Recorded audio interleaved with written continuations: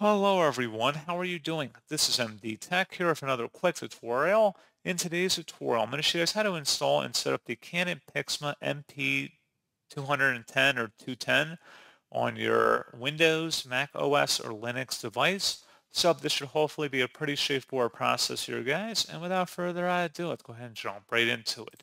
So all you have to do is open up a web browser, and you want to search for Canon PIXMA MP210 support into Google. Best result should be Canon support for PIXMA MP210. Go ahead and open that up. And then if you scroll down on this page underneath downloads, expand the software and drivers section. And then underneath the third section here, select where it says My Printer and then the corresponding download button. And then once it's downloaded to our computer, go ahead and open up that file to run it.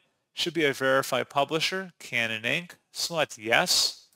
And then follow through with the on-screen steps you see on my screen here. So you can just go ahead and make different changes like your country or region as well as the installation folder. And then you can create a shortcut on your desktop if you would like. And hopefully at this point you should be good to go. If you are having any further issues, you can open up that application and selecting Diagnose and Repair Printer will launch different troubleshooting methods so you can then attempt to connect your printer to your computer or laptop.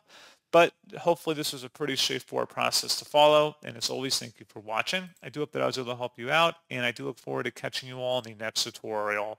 Goodbye.